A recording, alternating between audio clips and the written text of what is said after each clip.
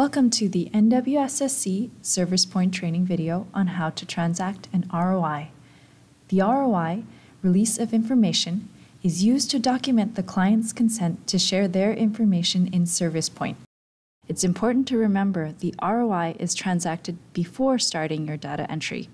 We call the process of inputting an ROI a transaction in a way that's quite similar to how a cashier would transact a purchase.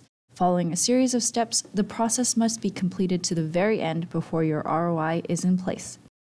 We will show you what to look for to know the ROI has been transacted successfully. Before that, let's go over the process step by step.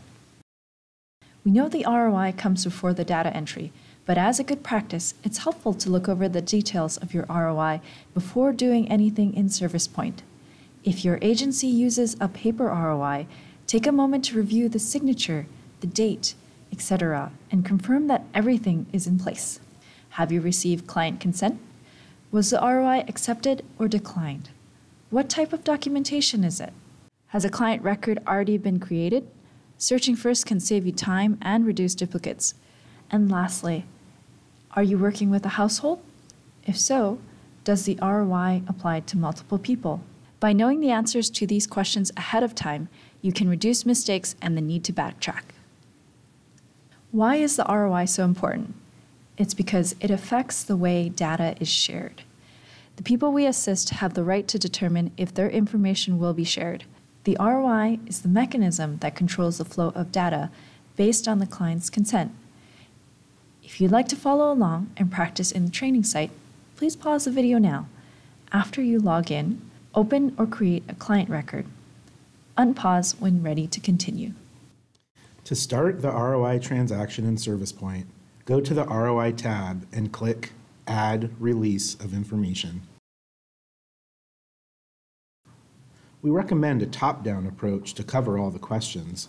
We will cover the process in these 7 steps: household members, provider, release granted, start and end date, documentation, witness, and of course save at the end to complete your transaction. Let's dive in. Step 1, who to include in the ROI. Make sure you select the people included in the ROI. The client record that is currently displayed will be automatically selected with a grayed out checkbox.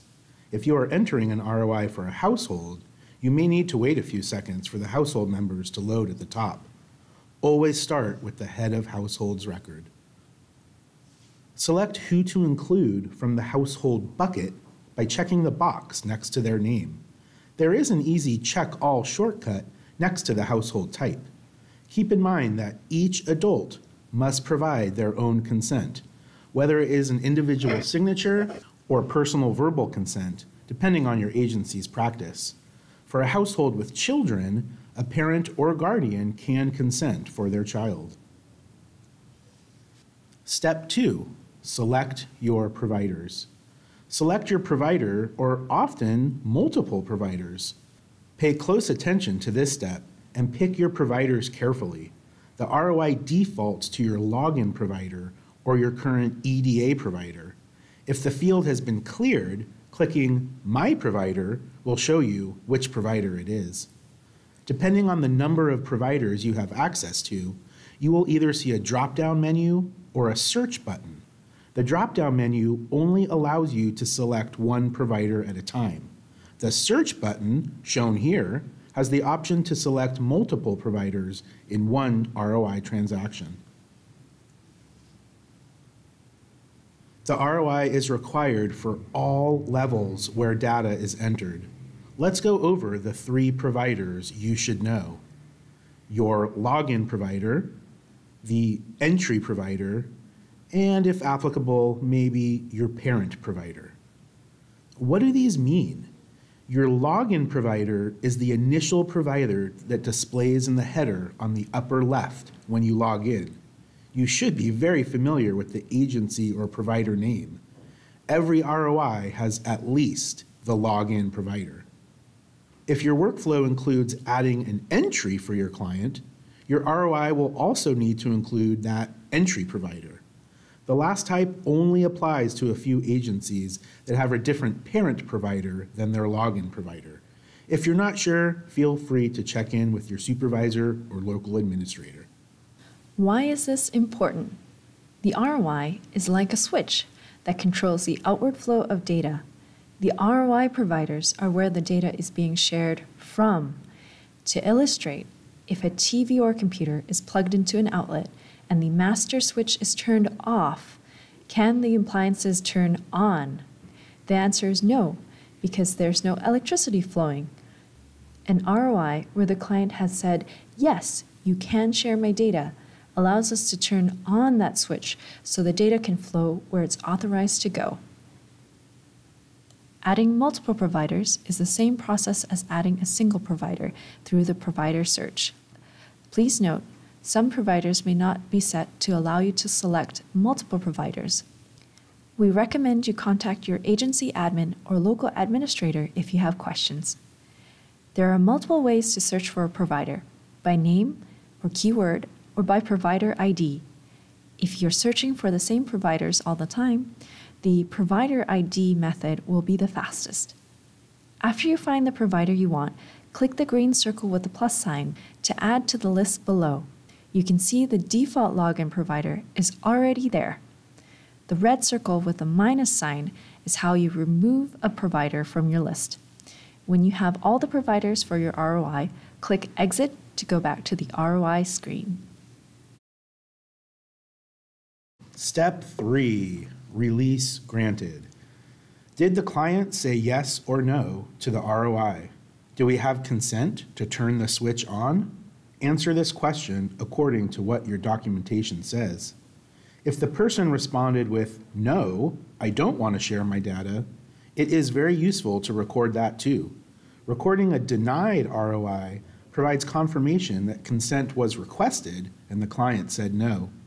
In the case of a denied ROI, one transaction at the login provider will suffice. After you've answered the release granted question accordingly, the next step is step 4, your ROI dates. Okay, step 4, ROI start date and end date. The start date is always the date that the consent was approved or denied. For example, if your agency collects paper ROIs, input the date the client signed the form. Then there is the end date. This is the date the consent expires, which can vary based on your ROI. Be sure to know how long your ROI covers so you can enter the correct end date. A declined ROI also requires an end date. Step 5 and 6, documentation and the witness field. Step 5 and 6 gathers more information about the ROI. Select the type of documentation and complete the witness field based on your workflow. The witness field may be used as such, a place for a witness to be recorded, or in other workflows, it may be used to indicate which client consent form was signed. Follow your workflow to fill in the witness field and click Save. Yay, you have completed your ROI. Nice job. You should see something similar to this after you click Save.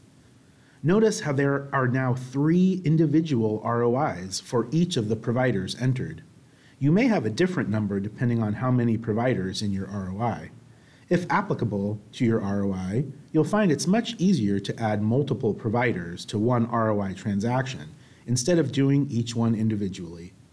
The completed ROI also displays the client's permission, a yes or no, and the ROI dates. On the far right, there's a little binder clip icon where you can upload file attachments. After an ROI is transacted, the ROI status in the client's record will update. When no ROI is present, you will see Release of Information None. However, after the ROI is transacted, you will see it change to the end date, green if consent was approved, and red for denied. It's important to note that the user's view of the ROI status may differ depending on where a user logs in and whether an ROI is in place for that specific provider. Since we transacted an ROI for the login, entry, and parent provider, If a user EDAs to a different provider besides the one transacted, the view will change. Congratulations! You've covered all the steps to Transact an ROI. Here are some final notes to leave you with. Review the details of the ROI before you start. Take a look at the dates, who is covered, and was release granted. ROIs vary in scope and duration. Pay special attention to the end date. And if it applies, creating an ROI for multiple providers at once will save time and effort. As a final reminder, the 3 potential selections are your login provider, entry provider, and if applicable, your parent provider. Feel free to copy the summary of the 7 steps in the green box for a quick reference. The ROI is a key step to make sure we only share data when we have the client's consent to do so. Thank you for watching. We hope you found this training informative and feel ready to transact your ROIs. If you have any questions, please contact your local administrator for more information.